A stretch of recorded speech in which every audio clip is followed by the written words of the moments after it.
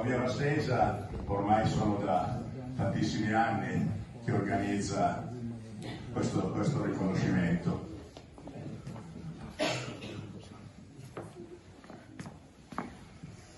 Pensavo mi avessero portato via il compito. Sì.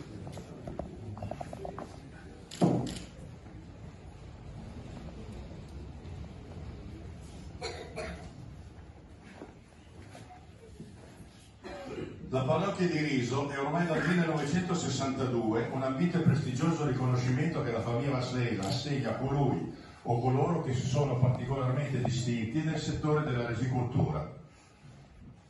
Lo spirito animatore del riconoscimento consiste nel premiare chi maggiormente si è impegnato nel contribuire all'innovazione tecnologica e produttiva del settore risicolo, alla commercializzazione attraverso studi che consentono alle piccole e medie imprese del settore di riorganizzare la propria funzione commerciale, allo studio per migliorare e realizzare le qualità del prodotto nel rispetto delle risorse naturali e ambientali, nella ricerca costante delle tecnologie applicate su tutto lo spettro che va dall'assegno al consumo finale del prodotto agricolo, per antonomasia della nostra terra, il riso.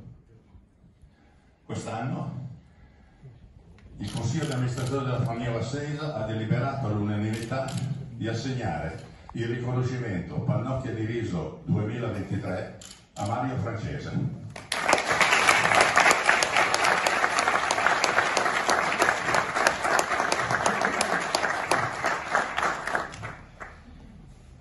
Io specifico che adesso leggo il profilo, poi do la parola alle autorità e poi naturalmente a chi vuole portare la propria vicinanza e il proprio saluto al dottor Francese.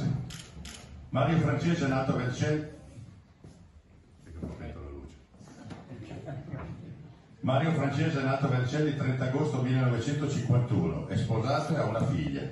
Inizia la sua carriera nel settore agricolo presso l'Associazione Agricoltori di Vercelli, oggi Confagricoltura Vercelli, con il compito di organizzare e sviluppare il consorzio vendita risone. La sua determinazione e l'intraprendenza nei confronti degli agricoltori, nonché la capacità di interazione con le riserie, consentono al consorzio di divenire in pochi minuti la prima cooperativa nazionale per prodotto commercializzato. Sono gli anni in cui Francese sviluppa relazioni di fiducia con gli agricoltori, relazioni che oggi sono consolidate e proseguono nella stima e nella fiducia reciproca. Nel 1985 entra a far parte del gruppo Euricom, al cui interno nel 1994 viene nominato amministratore unico del gruppo Euricom SpA. Il gruppo Euricom, una delle società più importanti nel settore del riso sia a livello europeo che mondiale. È oggi presente con propri stabilimenti in Italia, Spagna, Portogallo, Francia, Grecia, Olanda e Polonia, cui si aggiungono uffici commerciali nel Regno Unito e nel centro-sud America e in India. Nel 1998 viene nominato amministratore delegato di Curti SRL, società di proprietà del gruppo Euricom, leader dell'Unione Europea nel settore del marchio privato, oltre che proprietaria del brand Curti Riso e Flora.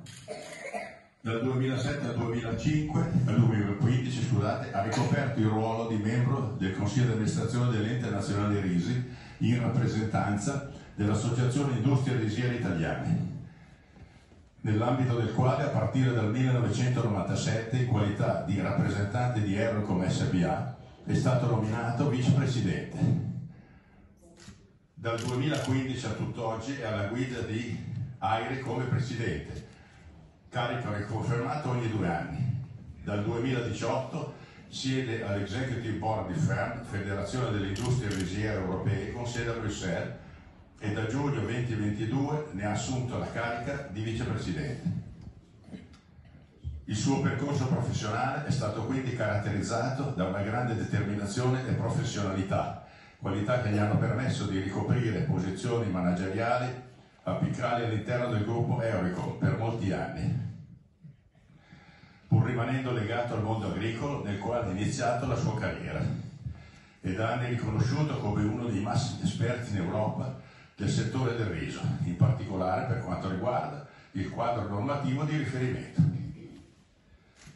Economia aziendale, traguardo raggiunto pur continuando a svolgere a tempo pieno la sua autorità lavorativa. Un applauso.